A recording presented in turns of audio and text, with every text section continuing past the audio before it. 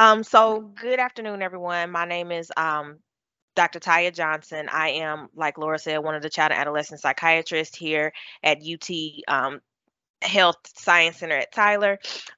This is one of my clinical pearls for primary care presentations.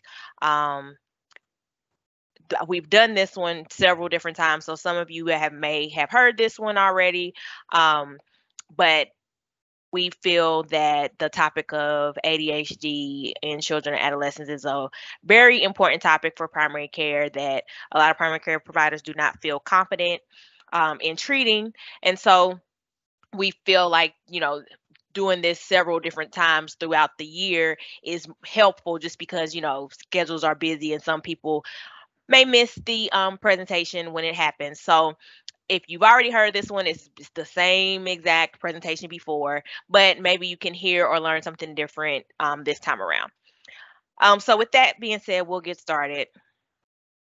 So the goals and objectives at the end of this, you all should have increased information to identify signs and symptoms required to appropriately diagnose ADHD in children and adolescents. We'll provide some examples of how to screen and assess for ADHD in children and adolescents, and then describe some different treatment options to consider when treating children and adolescents with ADHD. So as far as ADHD goes, as of 2016, 8.4% of U.S. children ages 2 to 17 were diagnosed with ADHD. Of those children diagnosed with ADHD, 62% were taking medications and 46.7% received behavioral treatment in the previous year. About a fourth of children diagnosed with ADHD did not receive any treatment in 2016.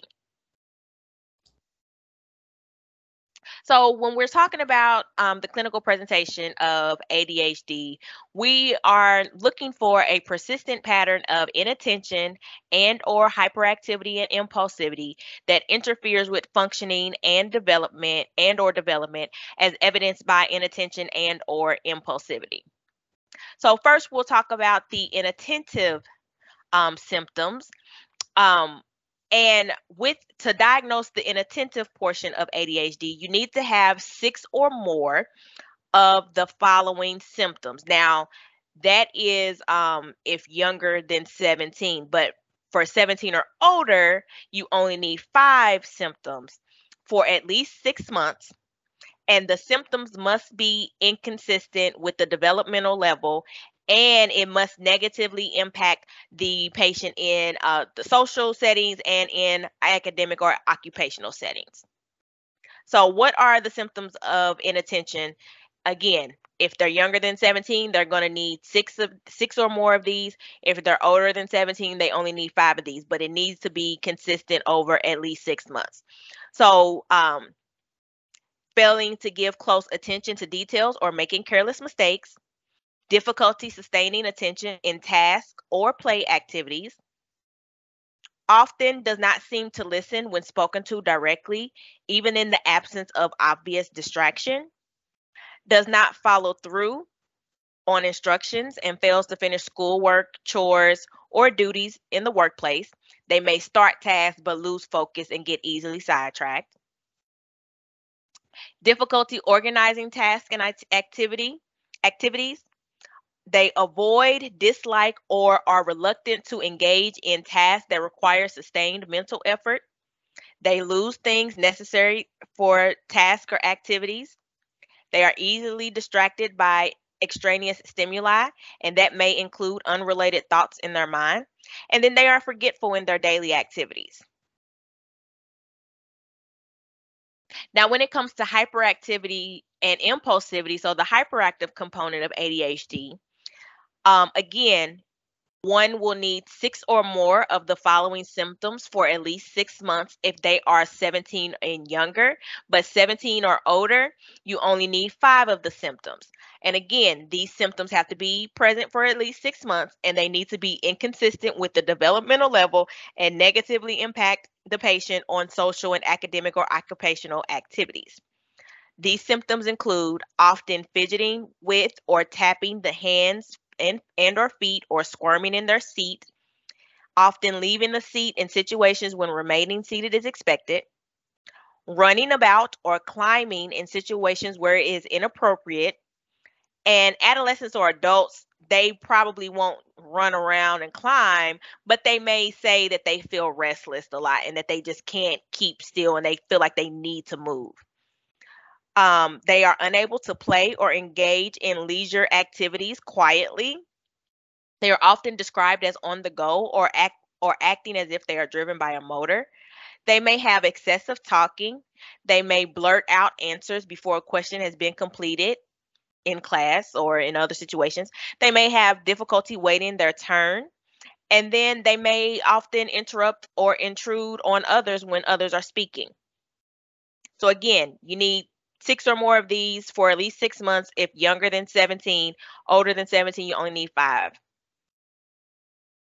Now, when we come to talking about ADHD, we need to understand other considerations.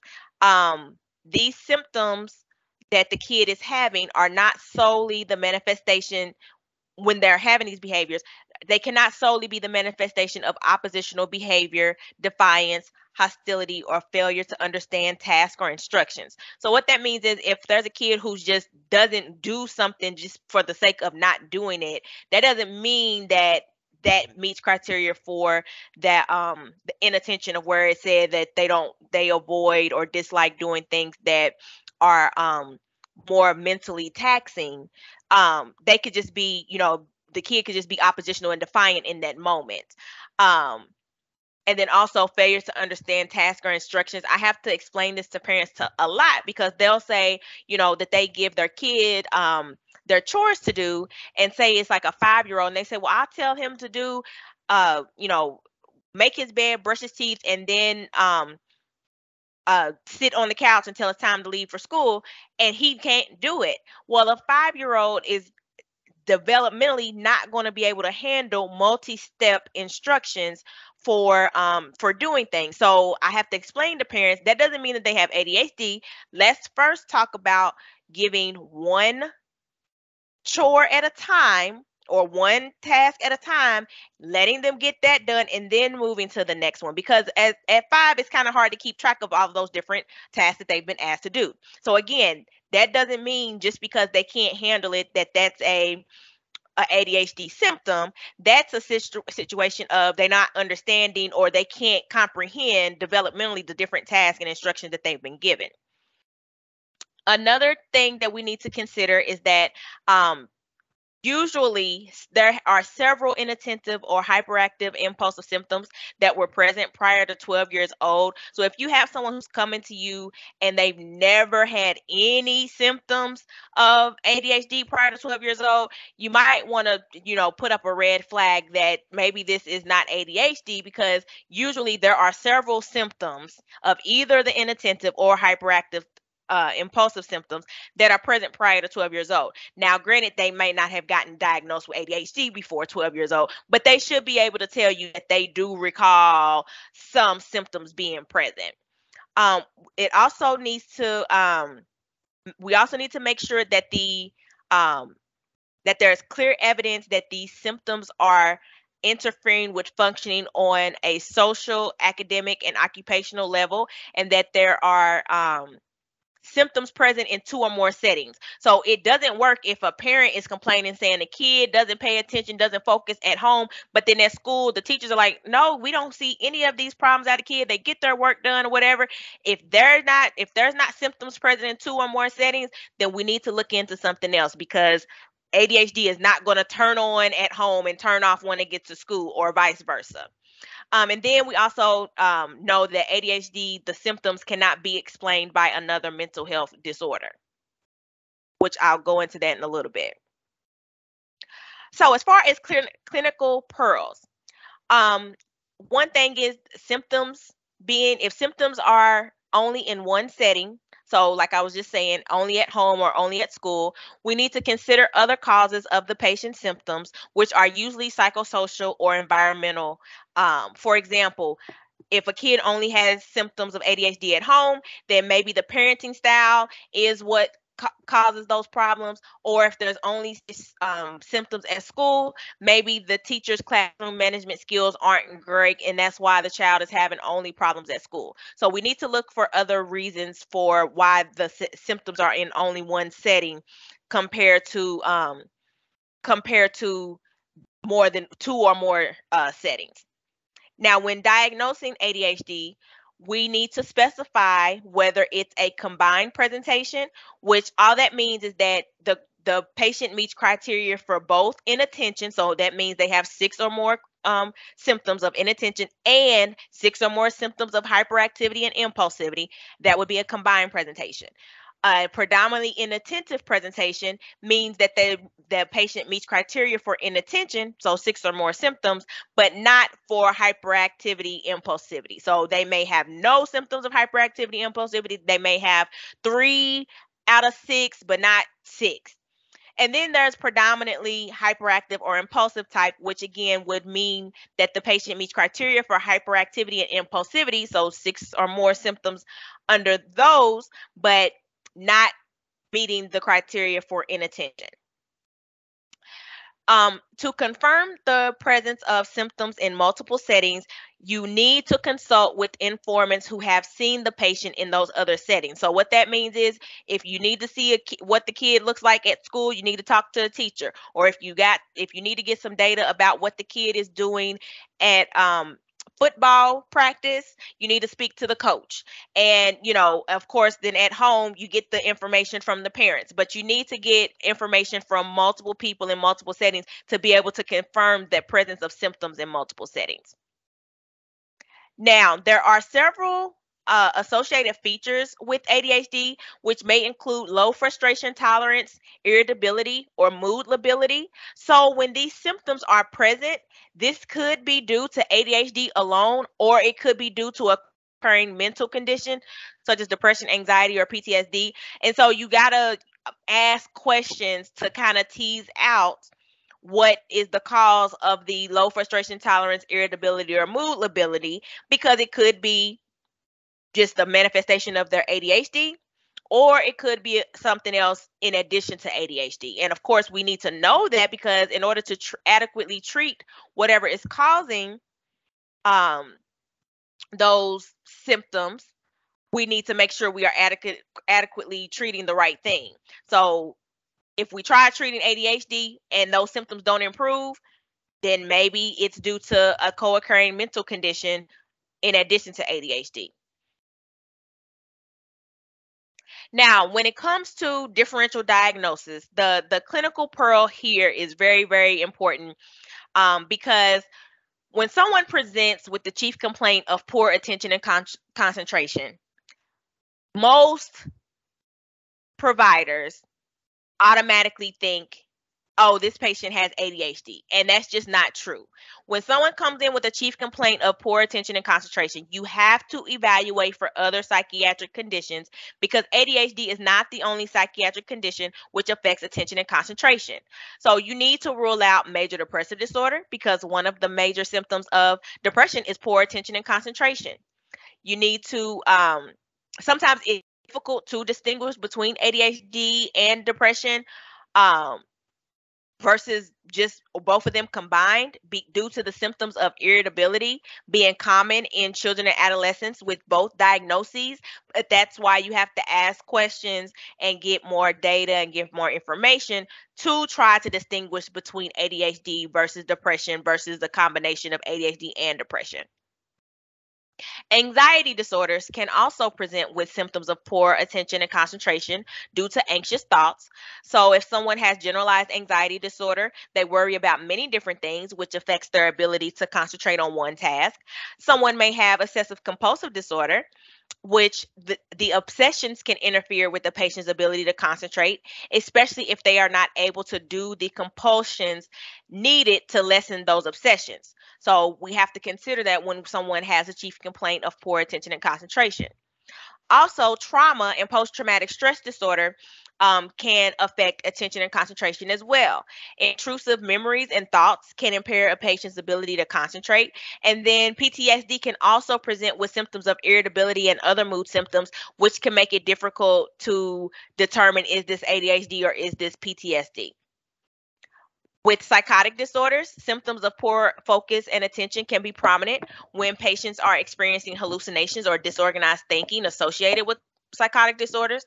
And then with learning disorders, children with undiagnosed learning disorders may have symptoms of poor attention and concentration due to not understanding the school subject being taught.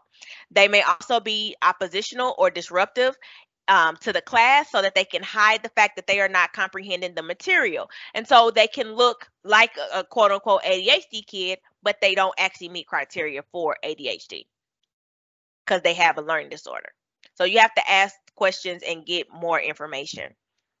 I like to show this slide just because I show this to my patients and parents when we talk about the different ways that anxiety can present itself. And I put the green circle around struggling to pay attention and focus, because that is a major symptom of anxiety that I think a lot of people forget about.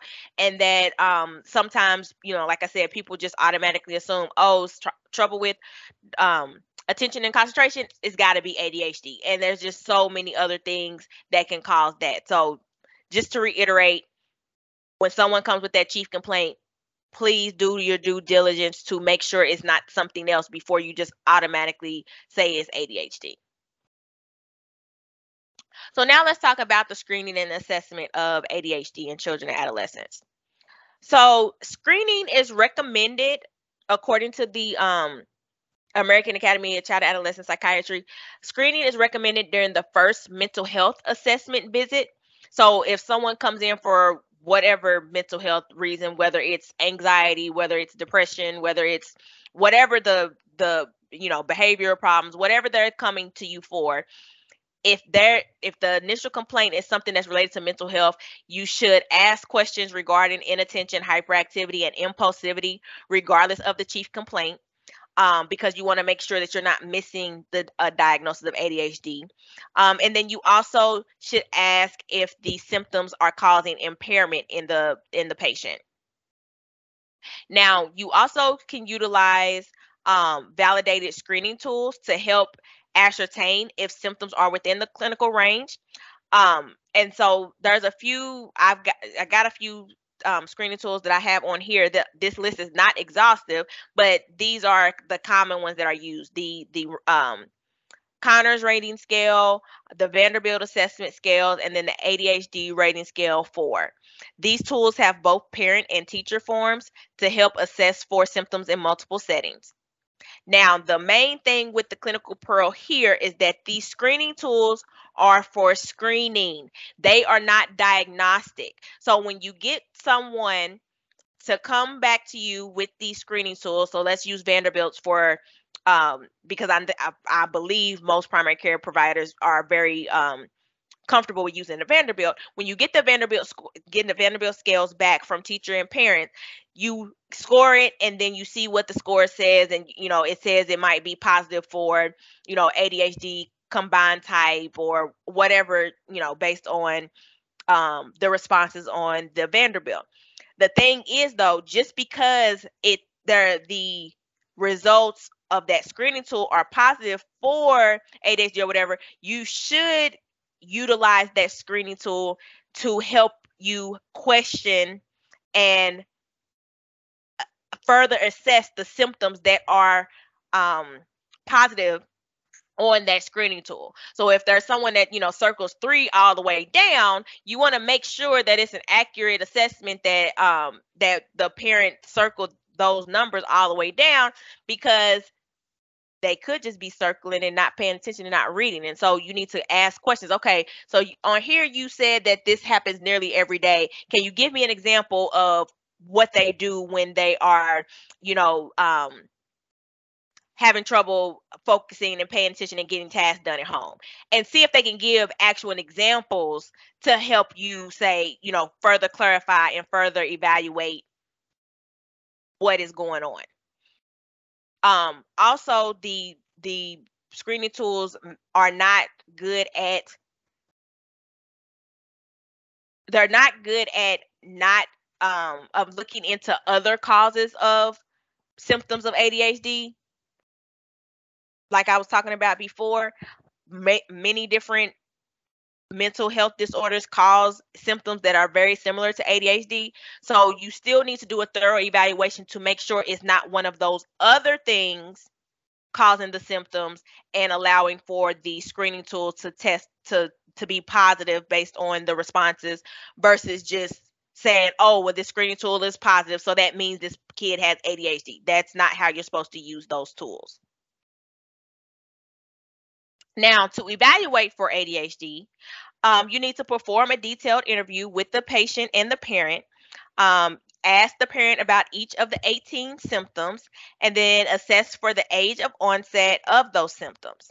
You also should obtain information about the patient's school day or daycare functioning. You should evaluate for comorbid psychiatric conditions, and then you should also review the patient's medical, social, and family histories, because ADHD is highly heritable, and ADHD is likely found in parents and or siblings. You also should obtain information regarding developmental history, because many developmental disorders are associated with attention issue hyperactivity. Now, a lot of people ask us questions about psychological or neuropsychological testing. To diagnose ADHD, you do not have to have psychological or neuropsychological testing. ADHD is a clinical diagnosis, meaning that if the patient meets the criteria, they have the disorder. You do not have to verify that they have the disorder with any psychological or neuropsychological testing, which is a good thing, because there's not a lot of availability of getting those tests done. And so to hold off on diagnosing someone with a condition that they should be getting treated for as soon as possible, when we pretty much have clear data that they meet the criteria, is doing a disservice to our patients, and we don't want to delay care when we don't have to. Now, you may need to consider ordering psychological or neuropsychological testing if there is some low cognitive ability going on, so you have concerns about an intellectual disability, or if the patient has low achievement in math or reading related to their intellectual ability. So do they have a learning disorder that will not be able to be caught if you don't get that neuropsychological or psychological testing? So that's the only time that you really need it, is if you are worried about low cognitive ability or intellectual disability, and if you're worried about a learning disorder. Now, as far as treatment, we're going to talk about the different treatment options for ADHD. So a comprehensive treatment plan for a child or any patient with ADHD should include giving the patient and parents psychoeducation about ADHD and their treatment options, both medication and non-pharmacological options. The research has shown that pharmacological interventions is more beneficial than behavioral treatment alone. However, behavioral treatment can be the initial treatment in the following circumstances. So if someone has mild ADHD symptoms with minimal impairment, you can try behavioral interventions. If there's an uncertainty of diagnosing the patient with ADHD, you may hold off and just try behavioral treatments first. And then if the parents are rejecting medications altogether, then, basically you have no other choice but to utilize behavioral treatment. And then if there is a marked disagreement about the diagnosis between parents or between parents and teachers, then you might want to consider behavioral treatment first as well. Now, you should help the parents find community supports that may be available, such as parent management training, to help the parents better manage their the patient's symptoms, their child's symptoms. And then you might need to utilize additional school resources, which includes an individual education plan, IEP, a 504 plan, maybe getting additional time on tests or assignments. Now, one thing that is non-pharmacologic that people have asked about for treatment of ADHD is neurofeedback. And the research shows that neurofeedback is not helpful for ADHD. So there's no need to tell patients to go that route or to spend that money to do that. It's not beneficial. And then no specific food modality has been shown to improve ADHD symptoms either. So, avoiding sugar completely or doing omega-3s or whatever else people come up with, the research just isn't there to show that it improves the symptoms of ADHD. So they can do it if they want to, but that doesn't mean they're going to see benefit from it. So now on to the pharmacological treatment of ADHD. So when we want to do that, when symptoms are present in multiple settings, that the impairment is moderate to severe, that behavioral interventions have been inadequate, and or the risk of treatment outweighs the risk of non-treatment. So first we'll talk about the stimulants. The stimulants are highly efficacious in the treatment of ADHD, and they provide the most robust response in treating ADHD. Stimulants are first line in ADHD treatment, especially if no comorbidity. So I know a lot of times parents, when you do a first diagnosis, they say they don't want to use stimulants, but I always explain to them that the research and the data shows ADHD is best treated with stimulants. They are the first line treatment, but that's still sometimes not enough to convince parents. But I at least try. There are two classes of the stimulants. There's the methylphenidate class of stimulants, which includes medications such as, and I'm using trade names. Ritalin, Concerta, Focalin. Those are included in the methylphenidate class. The amphetamine class includes Adderall, Vyvanse. Those are the most common that people know out of that class. Now, either class, the two classes, I always explain to parents, you literally can just pick one and go from there, but we'll go a little bit more into that in just a second. Both classes of stimulants have the same side effects, the possible side effects: appetite loss and growth delay, which is the major side effect and is typically dose dependent. Headaches, stomach aches, and nausea, mood lability and or irritability, rebound hyperactivity, and then sleep difficulties. Those are some common side effects of the stimulant medications that we have to make sure the parents and patients are aware of. Now, when it comes to clinical pearls regarding this, when you are trying to choose between the two classes of the stimulants, both of the classes are equally efficacious for treating ADHD. 70% of patients are going to respond to whatever class you attempted first, and then 90% is going to respond to either of the two classes. So either way it goes, 90% of people are going to respond to some form of the treatment of ADHD. Now, the odds of responding to the same class, if there was no response, is low. So you should consider switching to the other class of the stimulant. At present, there is no method to predict which stimulant will produce the best response in a given patient. Pharmacogenetic testing is not helpful for stimulant medications since they have little to no metabolism in the liver, which is what pharmacogenetic testing does assess. Now, I know that a couple years ago, the FDA made it to where those pharmacogenetic testing had to remove their ADHD panels because of this fact. I don't know if some of them still consider it on there, but I know GeneSight was one of the ones that got rid of it because the FDA said, this is not accurate information, so we need to take this. You all can't continue to use this for you all's panels of medicine and whatever GeneSight does. The amphetamine-based class has some liver metabolism, so you might get some data on a genetic test, pharmacogenetic test regarding amphetamines, but the methylphenidates are not metabolized in the liver, so it doesn't apply to methylphenidate at all.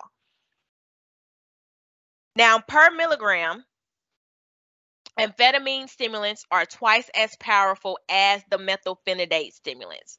So this information is important because in younger children, so less than 10 years old, starting with a methylphenidate may cause the patient to experience less severe appetite loss.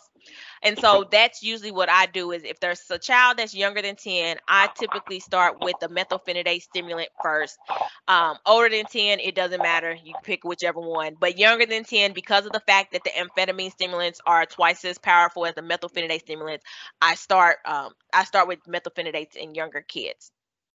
In general, you can start with an extended release stimulant since that's easier dosing, once a day dosing.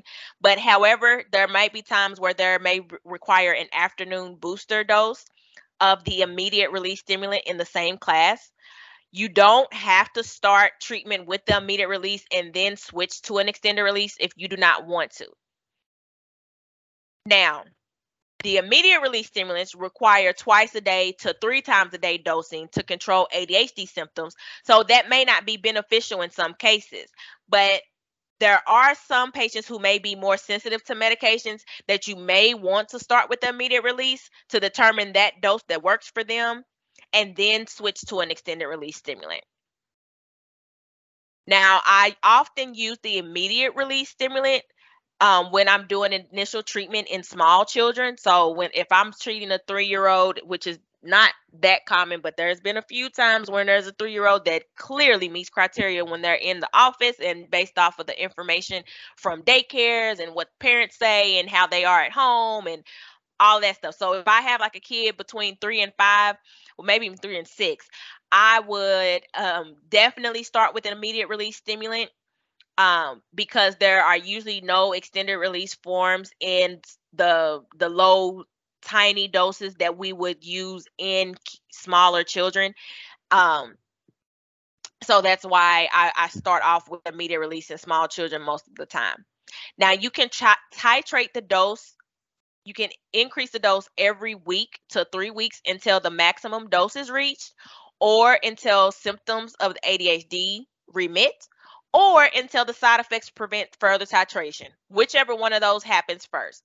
Hopefully, it's that the symptoms of ADHD remit and you don't have to go too high, but sometimes you get all the way to max dose and symptoms are still present. And then sometimes you only able to increase the dose once or twice, but the side effects are so bad that you can't go higher. Now, there are also non-stimulant medications to use with ADHD to treat ADHD, and those medicines are guanfacine, they're alpha agonists, guanfacine and clonidine. Guanfacine has an extended release version, which is known as Intuitive, and then there's immediate release version, which is known as 10x. And then there's clonidine, which has extended release Capve, and then the immediate release is just clonidine. Now, regarding clinical pearls related to these non-stimulants, the alpha agonists, they are not as good for ADHD alone, but they work well in combinations with stimulants. They are effective for mostly impulsivity and hyperactivity symptoms, sleep disturbances, so insomnia, modulating mood level and aggression, and it's good for using it for tics that may have worsened from starting stimulants. The downside to using these non-stimulants is that you may not see effects for 4 to 6 weeks, and then you have to taper them off slowly to avoid rebound hypertension. So those are the negative side of using the alpha agonist. And then the side effects of the alpha agonists include sedation, headache, and sleep disturbances. Even though we use it to treat sleep disturbances in ADHD, there can be some paradoxical sleep disturbances seen with the alpha agonist. Now, there are other non-stimulants. So atomoxetine or Strattera is a noradrenergic reuptake inhibitor. With the clinical pearls regarding Strattera, you start at 0.5 milligrams per kilogram for a week and then double the dose. If there is no effect on the full dose after 3 weeks, change to another medicine. This should be considered in anyone who has comorbid anxiety or substance use disorders or tics. So someone that you may not want to use a stimulant in because stimulants can worsen anxiety. Those with substance use disorders, you run the risk of them abusing the stimulants. And then with the tics, if stimulants worsen their tics, then you might want to try Strattera. The most common side effects with Strattera include headache, stomach ache, and then there's the black box warning for suicidality. Basically, Strattera works more so on the inattentive symptoms compared to the alpha agonist working more so on the hyperactivity or impulsive symptoms. And then another non-stimulant is Wellbutrin, which is a norepinephrine, bupropion, norepinephrine dopamine reuptake inhibitor. This is a third-line option for a non-stimulant. And the clinical pro at this is you should consider it for children and adolescents with comorbid depression because you can basically kill two birds with one stone, treat their inattention from their ADHD and treat their depression with Wellbutrin, especially if they have not tolerated the stimulants or Strattera or guanfacine or clonidine. And there's one more non-stimulant that I'm going to talk about when we get to this other slide in just a second, Quellbri. I'm sure you all have probably heard about it and seen a lot of the commercials and maybe even had some drug reps bring things around regarding Quellbri, and I'll talk about the little bit that I know about Quellbri in a few slides. Now, the other clinical pearls that I want to talk about is that if a patient with ADHD has a robust response to their pharmacologic treatment and they have normal functioning, then pharmacologic treatment alone is sufficient for those patients. Like ADHD, straight up ADHD with nothing else, no other comorbid conditions is one of the only times that I do not recommend that my patients still engage in therapy. If they are treated with their stimulants and they're doing well and everything's good, you don't have to continue with therapy. You can just do pharmacologic treatment by itself. So that's one good thing about ADHD.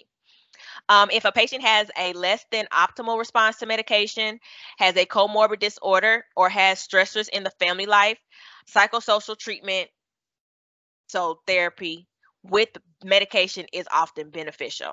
So you need both medicine and therapy in those situations, which is most situations of kids with ADHD. We hardly ever have kids that don't at least have stressors in their family life, even if they don't have comorbid mental disorders. The treatment of ADHD should continue as long as the symptoms remain present and cause impairment.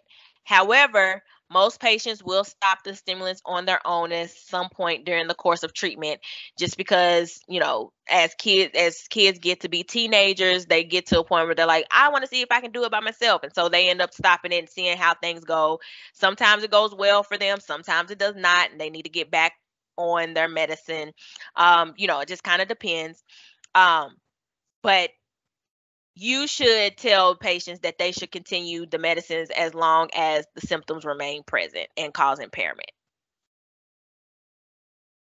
Now, this is the ADHD medication guide that I recommend everyone have at least saved on your desktop, on your computer.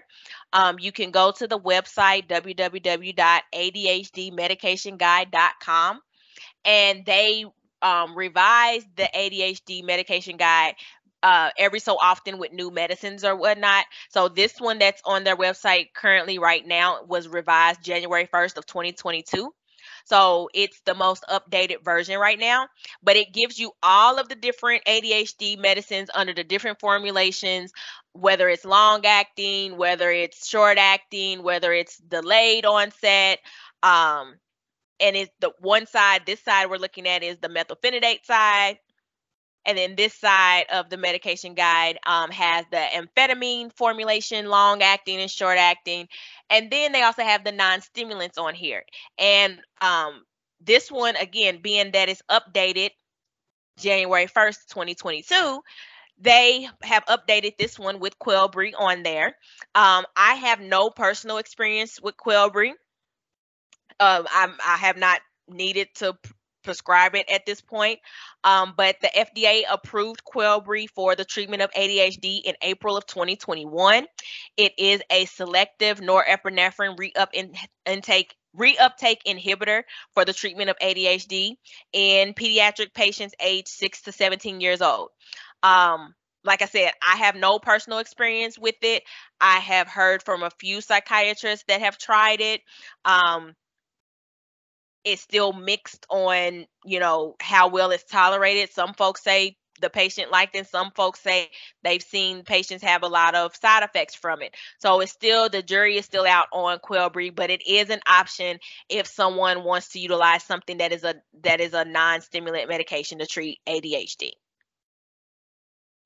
So here are my resources for today's presentation. And we'll share a bit about the Child Psychiatry Access Network, and you all can ask questions. Thank you, Dr. Johnson. That's great. So we do have a question from Dr. Morgan in here. So let's go ahead and answer that real quick and see what other questions we have that come from our attendees. And then I will touch on CPAN at the end. So are you able to see Dr. Morgan's question, Dr. Johnson? If not, I will read it. I am. Okay, great. I am now. So Dr. Morgan, what age do I generally see patients stopping?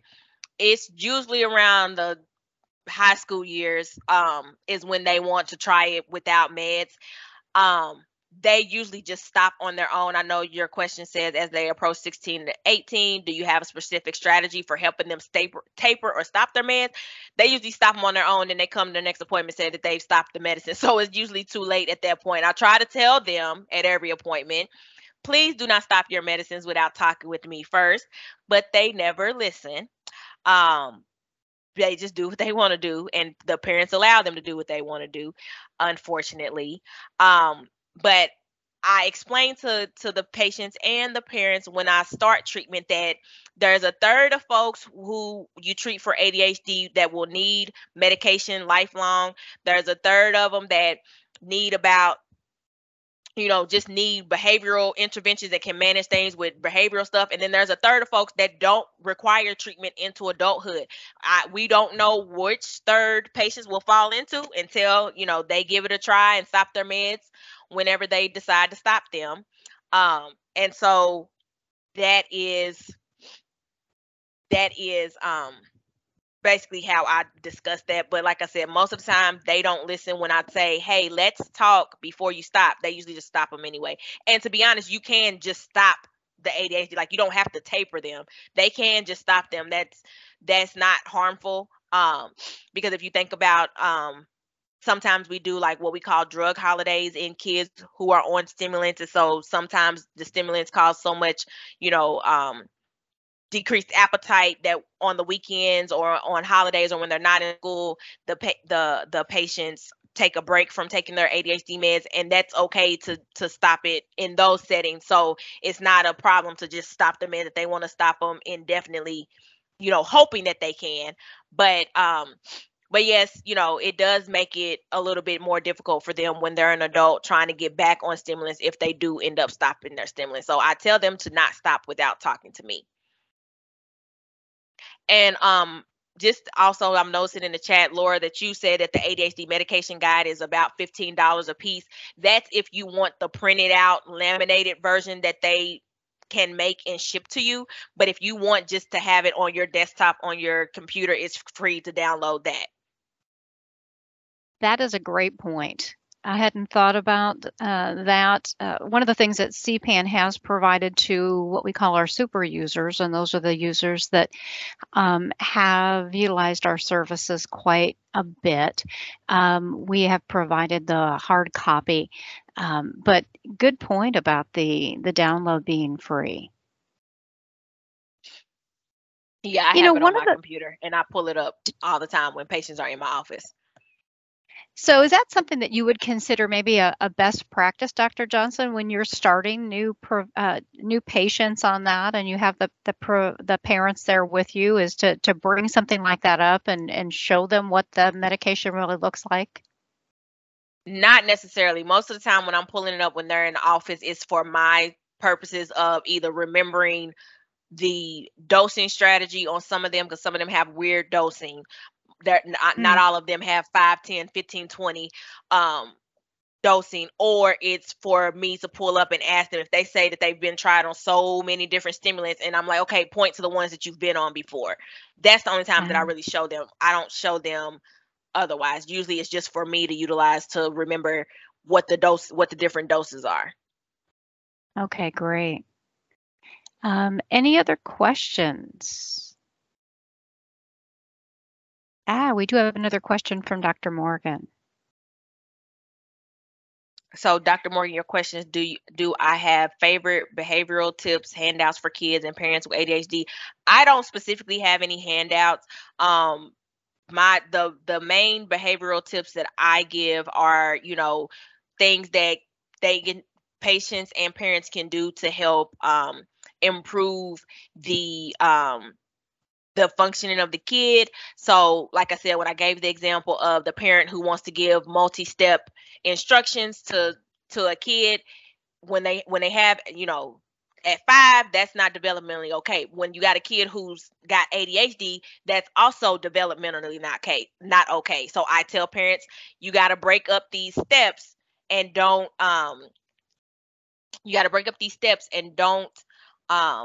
give multi-step instructions to a kid with ADHD, because they are going to forget one of those steps. Give one instruction at a time, then let them complete that task and come back to you.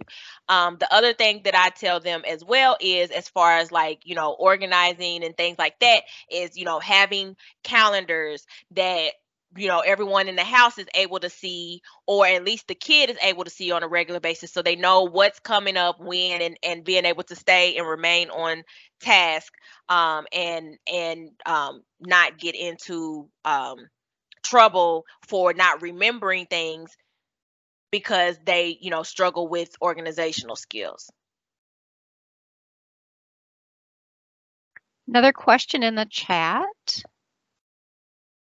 Yes, so the question is, any cardiac considerations with any medications? Yes, especially the stimulants. You have to worry about cardiac history with those.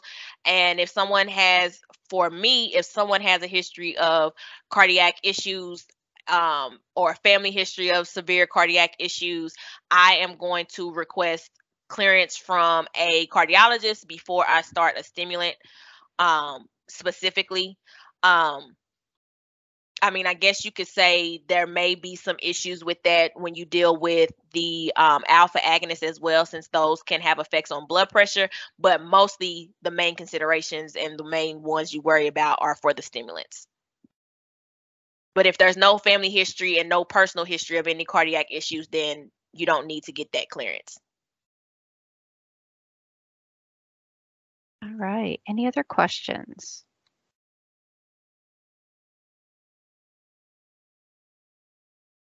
All right, I do have a question. When I am out visiting with providers, there is some concern and hesitancy. I hear about prescribing medication, I think primarily stimulants, for younger children. And we heard you talk today about, sometimes as early as 3, though it's not real common, but there are some children that it's pretty evident that it is an ADHD situation. What do you recommend for those providers who are hesitant either to do that they can prescribe that medication, they have the licensing to prescribe that medication, and then what do you recommend for providers who do not have the licensing to prescribe a stimulant? Who would not have a license to prescribe a stimulant?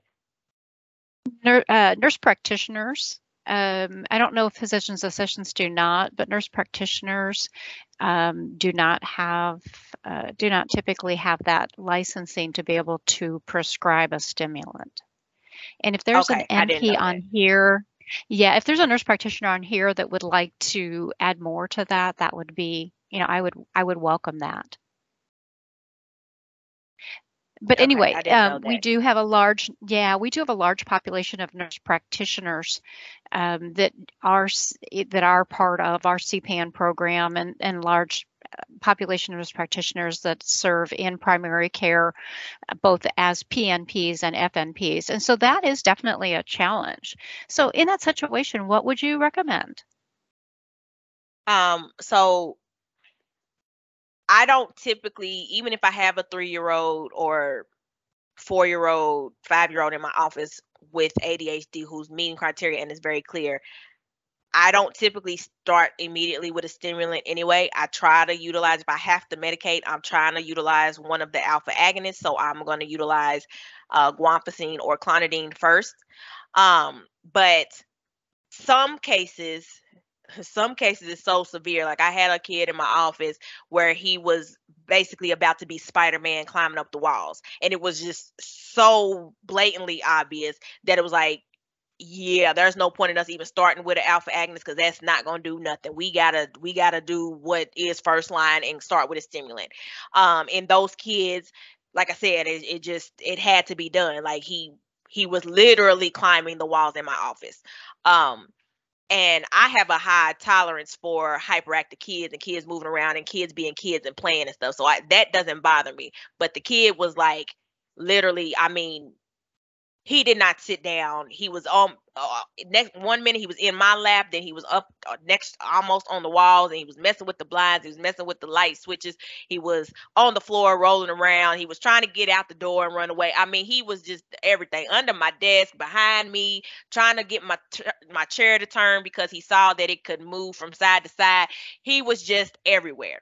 And I told the parents, they were telling me, they can't even go to a restaurant and eat because he does not sit still. At home, he can't even sit still for 20 seconds to play with a toy. He's got to constantly move around. Like that's clear that this is a kid with ADHD, even though he's 3 years old. And I hate to put him on stimulants, but I mean, they couldn't even go out to eat as a family.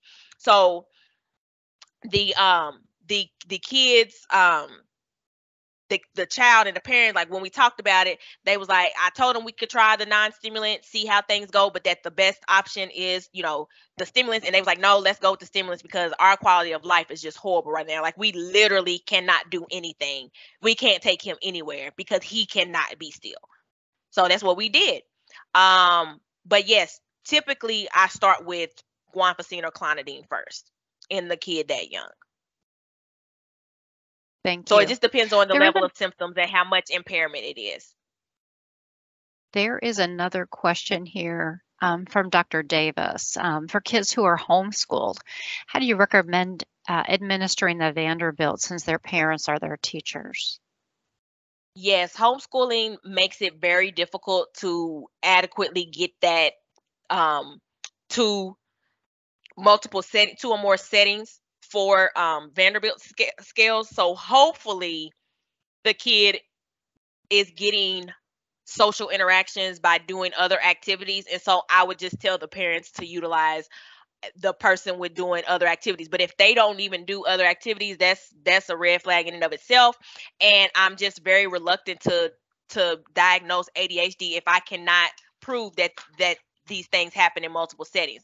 But hopefully, they may have somebody from a church group or something that can give some information or feedback into how the patient is in somewhere outside of the home. But if they are just straight up homeschooled, it makes it very, very hard, and it's going to take a lot of questions and kind of teasing things out to adequately diagnose when you don't have multiple settings to compare it to, because that's one of the criteria, is that these symptoms occur in multiple settings. So if you don't have that, it makes it very hard to give the diagnosis of ADHD. Thanks, Dr. Johnson. Other questions? Something I want to mention again is that we will be starting up ECHO again this fall. If you're not familiar with ECHO, we have had both a fall of last year and a spring of this year ECHO series, CPAN child mental health diagnoses. I'm just going to pull that back up one more time so you can see that. And if you're interested, you can complete. I'm trying to walk and chew gum here, and I don't do that very well. You can complete the application to join that. There is no fee involved in this. However, there is a maximum number of attendees who can join. So want to make sure that you have that opportunity. I'm pulling that slide up right now. All right. So it will be starting on the 16th of September. It will be Fridays at 12:15. Our echo sessions are listed there on the screen. The dates are not there because it could be that they are changed in order a little bit. That is going to be decided by our state CPAN group.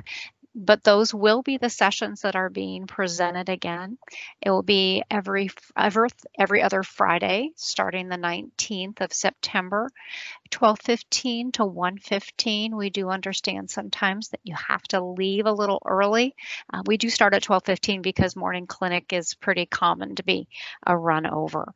So we hope that you would join us for ECHO. If you're not familiar with ECHO, either send me an email or give me a call. Or give us a call on our toll-free number. We'll tell you all about ECHO. It is a participatory type of learning. We do discuss cases, though those are de-identified. And it's a great way of learning, and it's being used internationally. Great way of learning from experts and from your peers. So we'll talk about cases that you may have had, discuss some best practices, talk about treatment options, and expect that you'll have a great time. And yes, we do eat lunch when we're doing these echo sessions, and we also do have our cameras on. So we hope you'll join us. Dr. Johnson, anything else you want to add as a last thought here for providers that may be still a little uncomfortable in treating ADHD?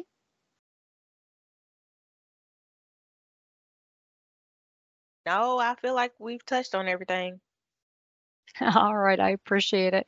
We thank you all for joining us today for our session on clinical pearls in primary care, treating ADHD in children and adolescents.